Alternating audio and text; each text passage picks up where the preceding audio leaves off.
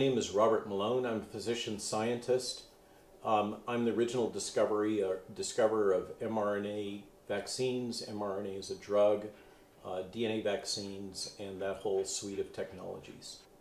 It goes back to my time as a graduate student between 1987 and 1989 at the Salk Institute, working in the laboratory of Dr. Inder Verma in the molecular biology and virology laboratories of the Salk. I was asking questions concerning how mRNA is packaged to form retroviral vectors, and developing and testing technologies for large-scale synthesis of purified RNA and delivery of that into cells so I could ask these fundamental questions about structure function. I was working closely with a postdoc in the lab, Dr. Dan St. Louis, who had been investigating the use of retroviral vectors to transfer genes into cells and then transplant them into mice so that they would continue expressing the transgene. Dan had run into a problem. The transgene expression in the mice was lost after about 3 weeks. The dominant explanation was gene silencing.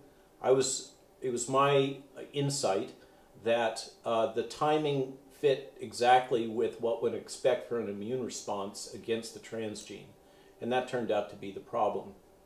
From that, it was a short step forward for me as somebody focused on gene therapy, working in this leading gene therapy lab, to recognize that gene transfer and all of the associated technologies could be used for generating vaccine responses. I subsequently had discoveries relating to the use of lipofectin for delivery of mRNA into cells, and then tadpoles, frog embryos, and chick embryos.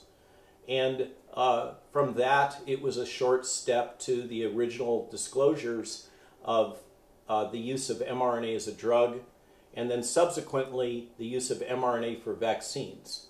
This was further developed when I left the Salk and joined a tiny startup called Vical, which filed together with the Salk all of the original patents that form the basis of the patent estate that Merck and Vical used for 20 years to try to develop DNA and RNA vaccines and related products.